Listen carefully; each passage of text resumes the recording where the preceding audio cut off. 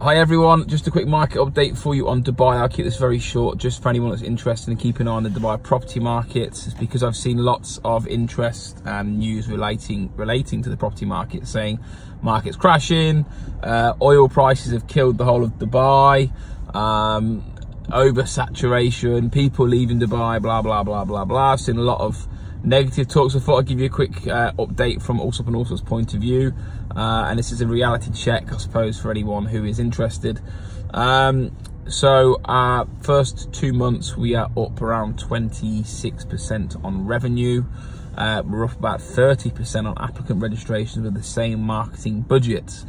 There are a lot of deals happening. There's a lot of resales and people moving into homes. The biggest trend that we're seeing, which I said at the end of last year, was people are moving into properties that were tenants and they're rebuying on, or they are selling their property and rebuying on. So there's a lot of, I suppose, circulation in the property market, people living in the market, in Dubai. So that's a standard trend. I suppose that's where our market is really. We like dealing with end users because they like to sell at a normal price and buy at a normal price, not like an investor who wants to sell really high and buy really cheap and then pay no commission. So they're not my type of client. However, talking about investments, we don't really do too much in the off-plan market. We're not the biggest agency out there with off-plan, definitely not attempting to be at the moment. But I went to the Emaar Sales Centre about a week ago because we did quite a substantial transaction in Dubai Hills, which is our next real area we're going to get into. And like I said, we did a very nice deal there. One thing that was noted is that the sales centre was absolutely booming.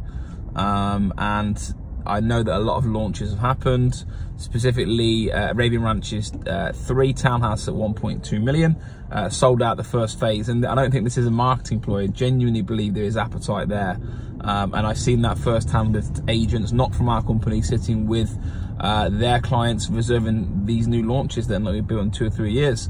So as much as there's a lot of doom and gloom out there, you're speaking to an estate agent that literally moves people into homes, and I can tell you that buyers are registering, buyer and transactions for our company is up. Off-plan launches are selling, and they're selling well, and I wish I took a video of what was actually going on. My final thought on everything is that Dubai is not leveraged on a lot of companies that are looking for the Chinese. A lot of people seem to think the Chinese is the answer. And Chinese falls up and also definitely is the answer because I don't speak Chinese, which is not a great start. But secondly, I think as much as the Chinese and the Russian and the English, and they're all spending money in Dubai, I think the future of Dubai, and I've said this many times, is all about servicing the end user, the tenant turning to a buyer and buyer turning into a seller, seller facilitating to buy back on. So it's very healthy out there. No matter what you read, you speak to someone firsthand, and you can feel free to ask me any questions you want about the Dubai property market. I will definitely get back and answer on the public comments and if you ask any questions.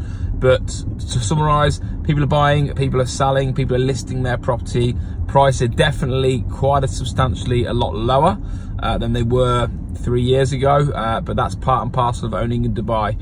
You are on the roller coaster, but whatever goes down does come up. So we're in for a few good years. But yeah, it's an active market. Thanks guys, bye bye.